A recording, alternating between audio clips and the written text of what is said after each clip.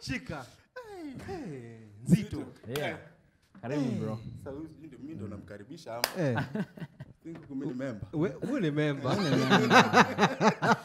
Wewe unamkaribisha. Namkaribisha. Asante. But triple the last time tulikuwa hapa na Baraka na nikikompea saizi naona Baraka. Bro unakula nini? Unakula tukuli. Unakula vizuri. Kukaa ndani ya Yesu. Lakini pia naona genius hamtaki mchezo. Kwanza hapa Bazenga anafura tu. But maybe kuna mtu anakuona leo. Utamwambia Baraka ni nani? Nitamwambia Baraka ni msee ameokoka, anapenda God. Na zaidi ya yote anapenda watu sana. Amazing. Karibu sana manze. Ninasema one of the humblest guys manze wenye najua.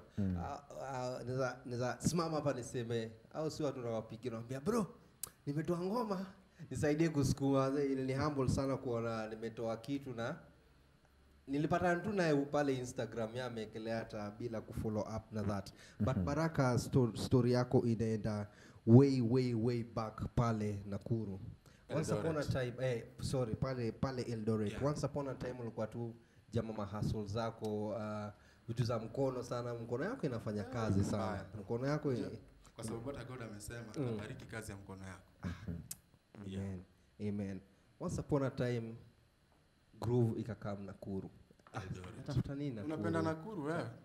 Oya, the Valentines unapeleka nani Nakuru? Kuna kisanga tulioneshwa hapo show fulani Nakuru. Hapo haikuwa Nakuru. Nimetuma fare Nakuru. Hapana, fare tutumi.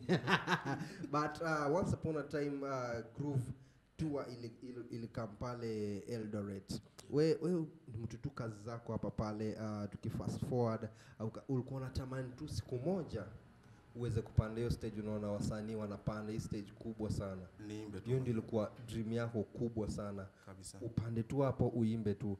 But tukipeleka mbele zaidi, God alikupatia more than that. God alikupatia muziki. God akakupatia hata award yenye hauko unataka.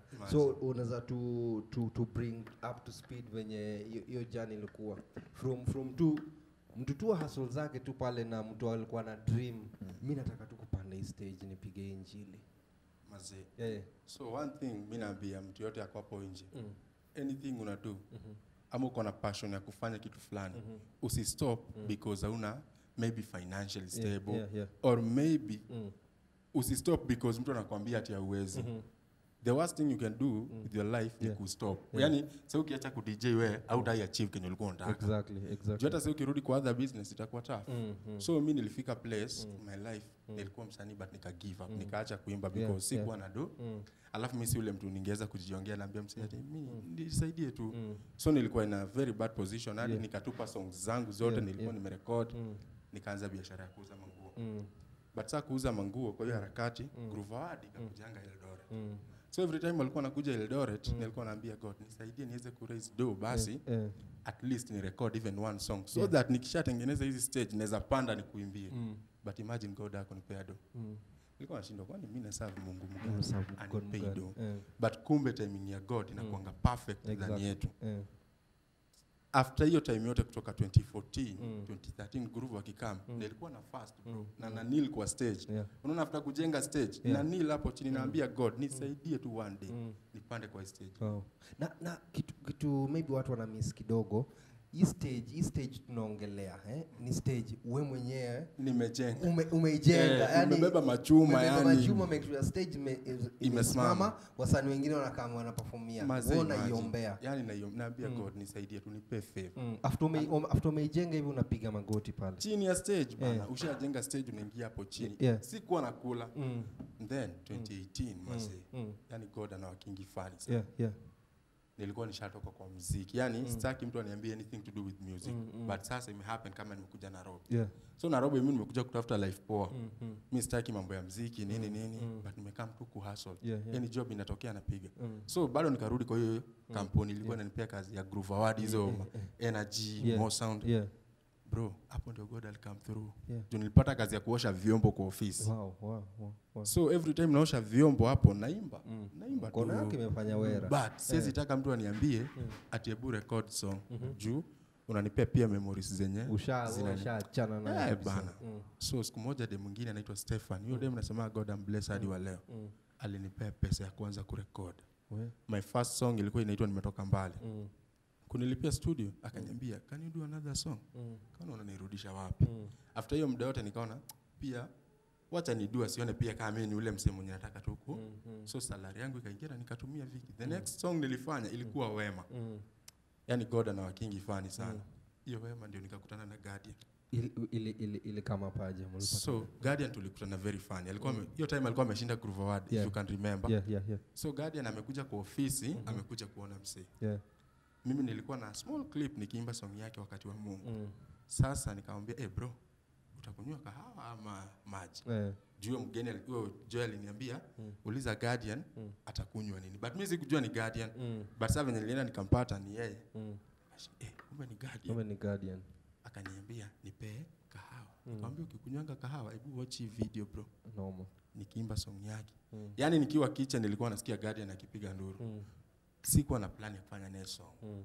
Yaani bro, plan yangu ilikuwa ni Guardian anipost Instagram. Hiyo time hata sina Instagram. But mimi nataka tu anipost Instagram na Facebook. Niambie mabesti zangu, umeona Guardian anipost exactly. Mimi ni mnoma bana naweza imba. But Guardian aliniambia, hii song umeandika hii Wema. Wema itakufuata. And I'm telling you hiyo words za hadi wa leo. Amazing. Hiyo Wema imenifuata. Mungu amekuwa mwaminifu kabisa. Noma. Yani nikisikia tu story yake ni time kuna time umetaka ku give up, then kuna wale kwa tuna plan ya kupostiwa pale Instagram, but God alikuwa na plan yake. Na unajua wasanii wengi huanza na wana give up along the way. But wewe ni mtu uliamua kushikilia. Sijui kama pia uko na history ya chat sana pale ulikuwa mtu wa bishop sana. Aendelee kupumzika. Yani Kenya nasemanga most of the time huwa naambia God I wish ungeka bishop uhai. Waambie tu pia nani. Yani watu wangu bana. Yani ukiwa hapo ndo kuna talent. Sometimes God anakupeanga destiny helpers. But along the way our destiny helpers something can happen. What do you do? Unajitoa kwa God. Unasema God wewe nitumie, because pia Biblia inasema amtegemea mwanadamu amelaaniwa. Amtegemea mwanadamu amelaaniwa. So mimi nilikuwa zile za nimeweka tu unajua bishop. Yani mimi nilikuwa najua hapo ndio niko. Na ukweli hapo ndio nilikuwa. Because bishop ndiye alikuwa anatupea rent. Exactly. Anakupea food, anakupea transport, anakufanyia everything. Yani most of the time nakanga hivi na hata niko na song yake na release mwezi wa 8 this year. Unaweza waambia tu pia ni bishop mgani na sisi tunaongelea nani huyo? Anaitwa Bishop Ben Bahati. Watu wangu Eldoret GFE na wapenda sana. Mazee na tuko hapa kusukuma legacy ya mzee Bishop. Noma sana. Mimi naweza taka kujua more about inspiration yako ya muziki kuandika. Hiyo inspiration kutoka wapi? Inspiration yangu ya muziki mostly hata by the songs zangu mimi huandika. Juu nasikianga tu song imekuja nimerecord na vibe different kabisa. So mi napatanga song differently. Naweza record song kama Iende Mbele ni song different na Mema. Yani ni songs zenye huwa hata siwezi tell venye huwa naandika. I think ni God tu ananipanga hizo songs. Kabisa. Noma zaidi. Uko na song mpya Mema, tuambie more about us. Mema kitambo. Ni kitu tofauti. Mimi hata sikuwa natarajia achilie song kama hiyo. So kitambo Sala was my favorite song. Sala ilikuwa my favorite song. But hii Mema imekuja tena kushikilia. Yani imekuwa tena my favorite song. Hii song sikuiandika. Nilikuwa naenda kurecord another song. But jioni kitu saa 10 nikasikia tu mwesikia song inaimba kwa kichwa yako lakini hujui. Nikarecord kwa simu. Kurecord kwa simu siku change anything. Yani venye unaisikia hivyo nilirecord hivyo na nikaenda kwa Alexis tukarecord hivyo na tukashoot hivyo. Na so far unaweza sema response ya hii song iko aje exactly?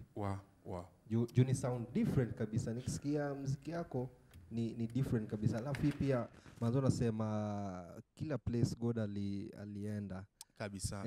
Hii song zile SMS napata. Yani I think hizo zinafanya na feel bro, hiyo ndio achievement kubwa unapata. SMS mama anakuambia hii song yako, yani every time nasikia inanileta close na God. Yeah. Yani nini nyingine msanii unatafuta apart from hizo? Ni hiyo tu. Especially sisi wenye tunaimba gospel. I think hiyo ndio the biggest achievement yenye mimi naweza sema kwa ministry yangu. Napatanga mtu ananiambia hata message at nilisikia song yako nikaona tu wacha niokoke. Yeah. Amazing sana. So unaweza share pia social media platforms zako na mahali tunaweza sikia ngoma, na maybe uko na project nyingine inatoka ama tukule kwanza hii. But in the next 2 weeks na release another song. Urudi hapa tafadhali. Lazima bana, hapa ni nyumbani. Umekaribisha. Iko sawa. So social media platforms na YouTube pale tukupate wapi? So Baraka Music with a Q. Instagram, Twitter, Facebook, YouTube. Please watu wangu msubscribe pale bana, watch, comment, share. Tell a friend to tell a friend bana. Baraka Music akona song mpya inaitwa Mem. So song inaitwa Mema right here. Lakini ningependa nikuguzie verse. Acha tusikie. Sifa zako niko nazo Mwenyezi, toka utembee juu ya maji, na tena toka ufufue Yesu we, aye, mifupa mikavu ipumue Yesu we, wagonjwa maututi wakapona Yesu we, basi tenda tena Baba we. Acha God atende kwa life zetu, si ndio? Amen.